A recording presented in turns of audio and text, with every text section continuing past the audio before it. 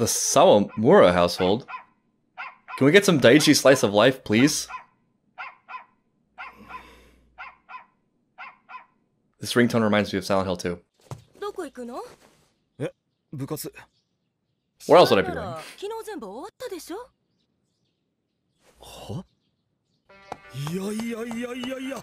The dream?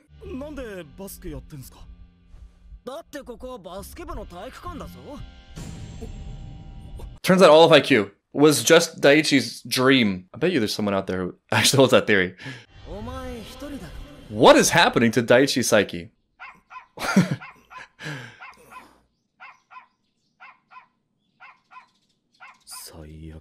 Imagine.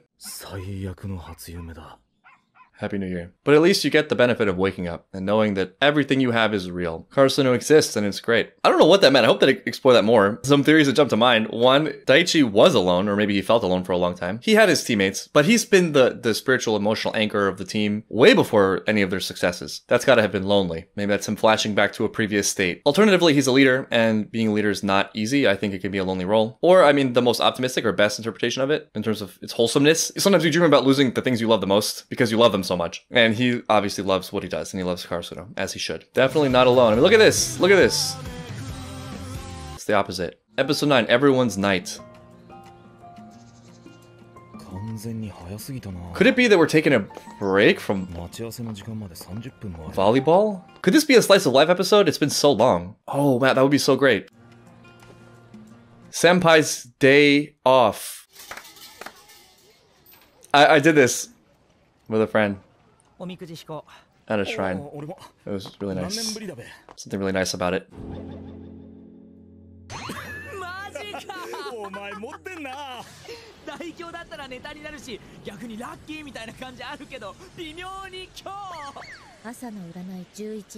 I also did this in Korea. I got prosperity this year. Prosperity and growth. That's sweet. Pretty sure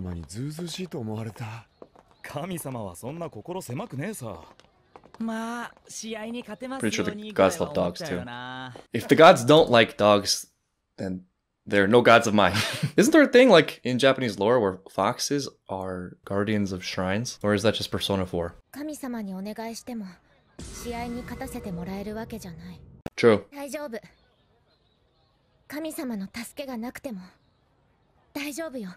Nice 1-2 punch there. Would you want the gods to interfere in your game? I mean, that's the whole thing. You want to do it on your own. Hinata just... Forget that. Oh, total rejection. Ouch. Hinata's like, I'm just gonna wish for this victory from the gods.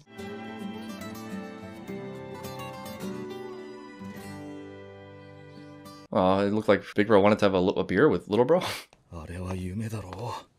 I can't shake it. Playing different sports.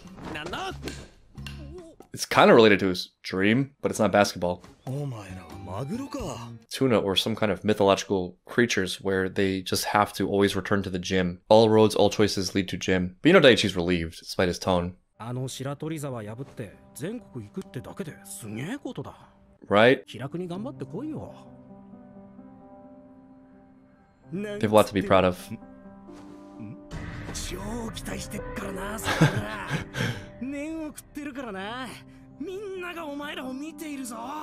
This reminds me of March Comes In Like a Lion, burning fields, carrying everyone's hopes and dreams on your own shoulders. It's a burden, but also he's strong enough to pick it up.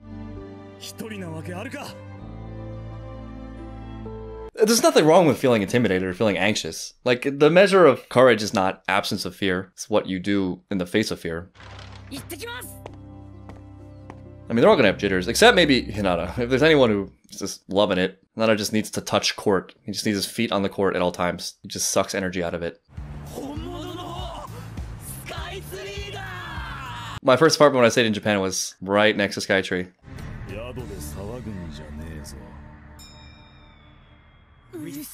Looking particularly at you three.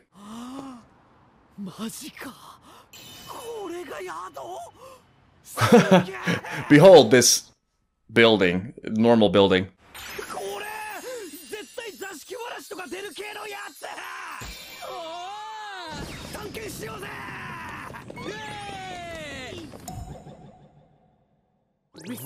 They're still gonna do it. Daichi only has so much dedication and energy to making them hold still.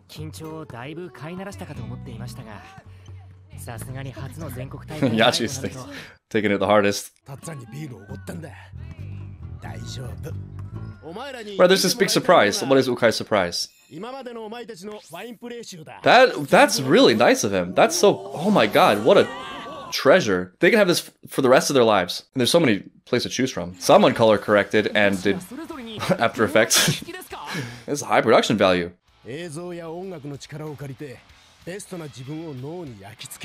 Credit to Ukai for doing this.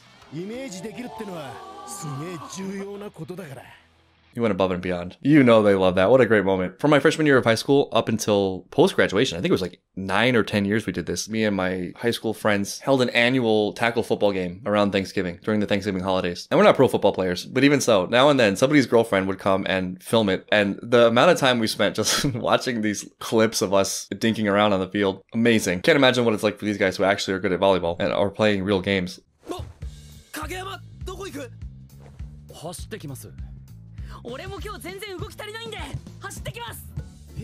Did someone say moving around? Did someone say vigorous exercise?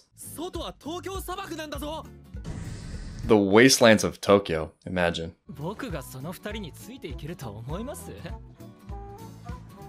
Most charitable of them.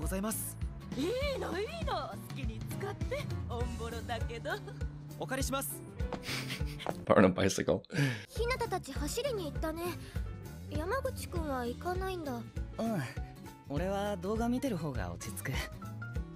I want to watch the whole thing. That should be an OVA. Throw it away, come on. As many times as it takes. Honestly, I'd probably do the same thing.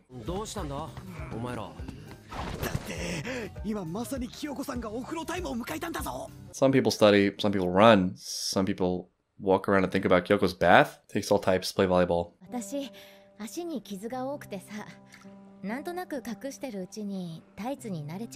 Story there. It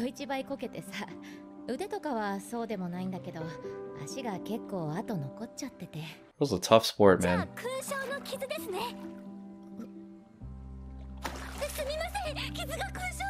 No, it's legit. I agree.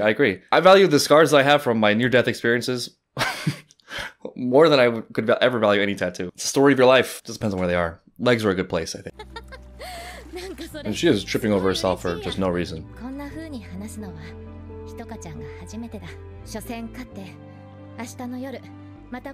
She's so confident. She's quiet, but I don't know. She has a lot of the team spirit just flowing through her veins. I think everyone can feel that on the team. And it makes her actions and outbursts even more meaningful, like the infamous flag incident, which is still hilarious to me in some level. It's so nice, this episode, just to see them in this context, you know, just kind of chilling, even if they don't feel super chill. I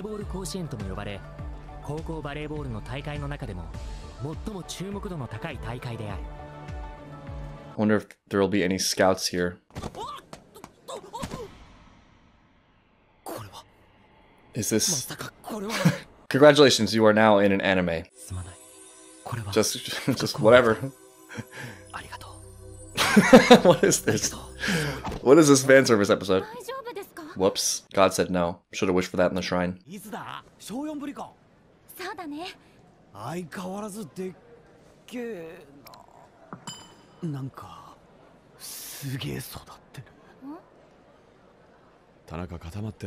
He's gone. That's it. He was doing well for a second there. And getting in his own way begins. She cut the vibe. These inner city, inner school big meetups are always intense.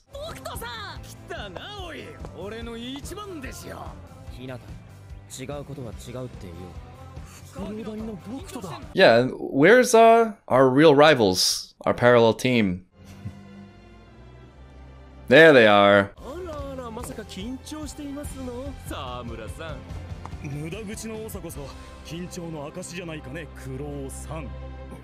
Got him. Daichi's not the one to show it when it counts. Suffers privately. Can't believe we're here. I don't know. I don't know what I was expecting. I didn't know it would happen now, so fast. Are we actually going to do spring tournament? I thought maybe it might be a later season. みんな落ち着きがなくなるのは仕方のないこと。でも、鵜飼君は落ち着いて。分かってるよ。I wonder how well Ukai slept. Enjoy it. Just enjoy the moment. We're here. We made it to the big stage. You'll remember this day for the rest of your lives. It's hard, like, to be that conscious and just take in the moment. Most of them are thinking about the next moment, which is the game. But what an honor. What a great experience. How many people get this chance in anything? You know Hinata loves it.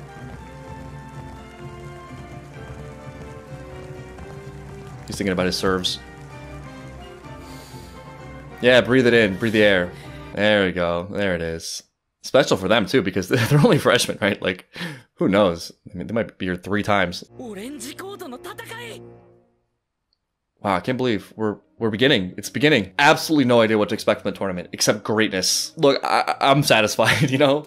I wasn't sure we were going to beat Aoba Josai the second time. I was less sure we were going to beat Shiratorizawa. Tournament championship seems perhaps out of the picture. Who knows if we even know? I mean, I don't know where this season finishes. At this point, I'll take what I have. I'll take all the glory we've gotten. I want to see them play their hearts out, and I want to see them have a lot of fun. And I want to see them give it their all without holding anything back and enjoying the moment. Of course, I'd be thrilled to see them win, right? But like always, it would have to be accompanied by the underlying wisdom, honesty that's made their previous successes so great. This is one of the most distinct episodes for me in a long time. I actually was thinking recently, just to myself, as great as the show is, it could use more of this. Because I like them so much, it's fun just to see them do non-volleyball things. It's fun to see their dynamics and their interactions. I mean, this is still very volleyball-centric, but it's different in that it's not on the court, right? They're living their lives. They're expressing their varying emotions, depicted in such a relatable way, too. I mean, anyone who's done anything on a stage or in front of people or competition knows this kind of apprehension going into it, where you just can't stop thinking about it. You wonder if you've done enough. You run countless scenarios through your head about what could happen, and there's sort of nothing to really do. And that period is often way more turbulent than the actual games themselves. You know, once you're on the court, hopefully, if you've done your job, instinct, experience will take over. You'll do your best. My parents, at one point in their lives at least, were both performing musicians, and while they've expressed different ways of dealing with this, both of them have expressed the exact same feelings. My father seems to go kind of the doom route, where he's convinced he hasn't prepared enough. He's convinced he's going to make a huge mistake, which is hilarious and I guess fitting in a sense, because